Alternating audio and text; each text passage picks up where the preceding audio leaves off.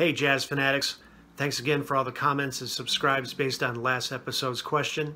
I'd like to thank Tracy and Jonathan and Mitch for directly commenting on the YouTube video page itself, and I encourage you all to do the same for the next episode rather than just commenting on Facebook. What was interesting is that one person, after they told me they did not receive a response from the audience, they decided to tear gas them.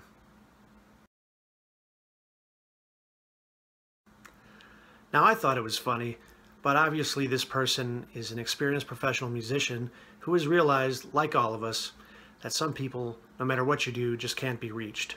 Fortunately, it's rare.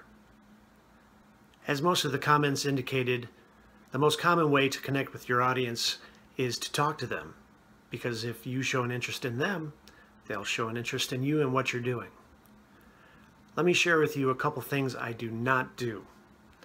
Number one, I do not ask, "How y'all doing tonight?" Because it's a gamble. You don't know what their response is going to be, and oftentimes it's less enthusiastic than you would like. There's one guy in the back. Or my favorite, there's still too many people in the audience who can't pull their heads out of their smartphone long enough to actually hear what you're saying.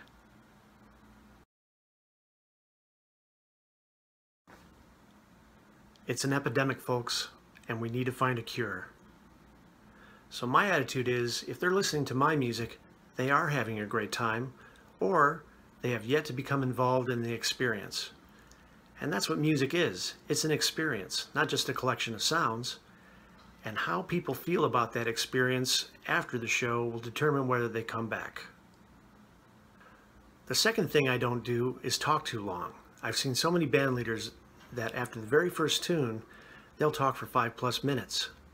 And all that does is have the audience tune out, and some of them begin to ask the question, did I pay a cover to hear this person talk or to play? So keep it short. I welcome people to the venue. I tell them I'm glad that they're here. And then I'll usually just say, we're going to split time tonight between my compositions and my derangements. And that's it. I'll introduce the next tune and count it off. There's plenty of time during the set to tell short stories that relate to the music and to introduce the other band members. So, when it's your responsibility on the bandstand to talk to the audience, what have you been saying? I can't wait to hear from you, and if you like this series, then please subscribe.